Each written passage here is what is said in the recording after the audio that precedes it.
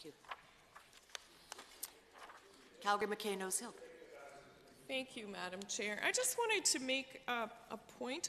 I'm not sure if there's maybe a gap in understanding, and I am moving this on behalf of another member, so I don't have the benefit of the context that the amendment was developed in. But something that the minister said, he was talking about structured data and real-time data not being part of interactive digital media, and all of the data that's presented, however data is presented to a user, there is data being fed behind it that facilitates that interaction between the user and whatever application there is. So the example that I used in the comments was smart boards, and that is definitely an interactive application of data. So I really am not understanding what the concern is in particular. I heard that it would open things up, but it seems that things are quite closed off by the limitations right now. So I just wonder if the minister would be able to offer some clarification.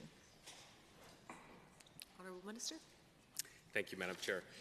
So my point was that text, sound, and images are the way that an individual interacts with the media.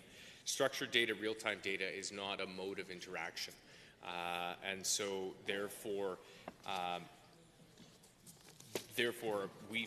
feel that it doesn't necessarily augment this program, but what it does do is open up its scope to businesses that may use it for non-interactive digital media purposes, which really is the crux of this program.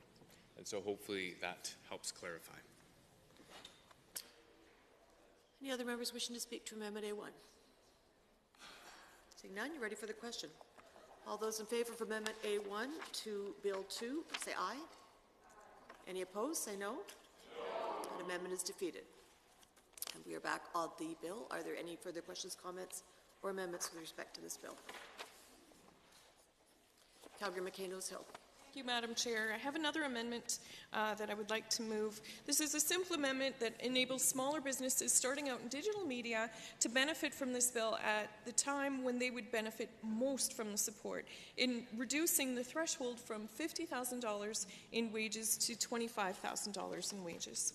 So on behalf of the MLA for Calgary Southeast,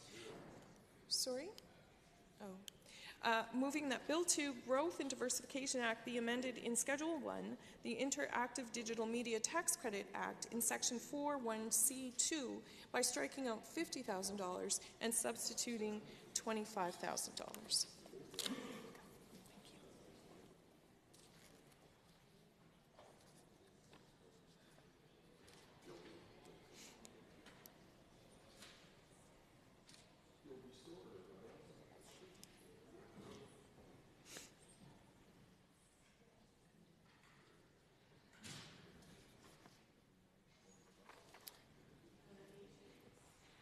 Go ahead, Honourable Member.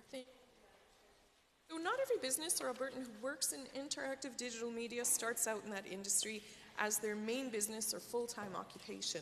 The skills required to succeed in digital media overlap with other sectors, many other sectors, such as graphic design, video production, animation, programming, engineering, artificial intelligence, health informatics, data visualization, and other vocations that are enabled for anyone who can afford a laptop. Consequently, there is a much larger pool of talent who contribute to interactive digital media industry than who work full-time. Recognizing the actual structure of Alberta's digital media workforce is key to the success of the bill. Apps are routinely designed by students who aren't necessarily working full-time in interactive digital media, but who wish to enter the interactive digital media industry. Companies and organizations with existing data that could benefit more Albertans might not want to become interactive digital media companies, but may still invest in a part-time or contract role to put their data and information online in an interactive way. Individuals employed at organizations might want to explore careers in interactive digital media during their off hours.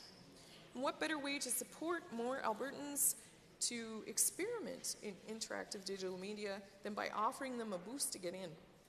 We can do better for Albertans by reducing the threshold from $50,000 to $25,000 to open the interactive digital media door to more Albertans. I urge all members of the House to support this amendment to improve the lives of Albertans pursuing business in interactive digital media.